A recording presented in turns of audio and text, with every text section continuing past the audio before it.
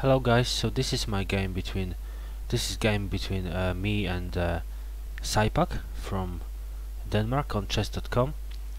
This was daily game, and I just want to show you that sometimes it's good to sacrifice your material just to get some other advantage. So at that position my opponent played bishop to e2, attacking my rook.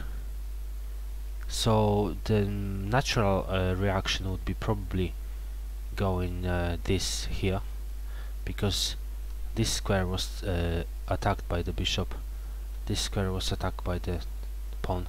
So, I mean, probably rook can also go here, but then he's got the pawn coming, so this square is actually, it would be trapped. But I didn't move my rook. I decided to go for bishop to a6, creating this kind of a check attack. So my opponent was so greedy and he took the rook. And natural reaction would be take the bishop straight away. But if I took the bishop straight away, then he would probably have queen to h5, and then with the bishop it would be really harmful attack. So I didn't take the bishop immediately. I went for the check. So he had to move his king. That was the only square he could move the king. I give him another check. He moved away.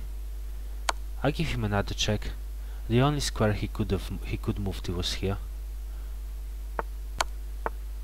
And now I took the bishop with my pawn and with the check. So he took my pawn, and now it's another check, and this is another check.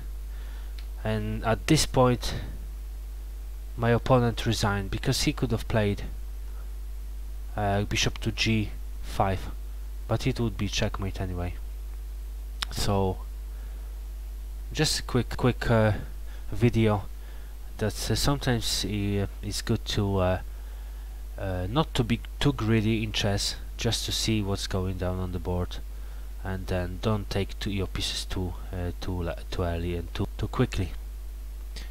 Thank you very much for watching. Hope you enjoyed it. I'll see you soon.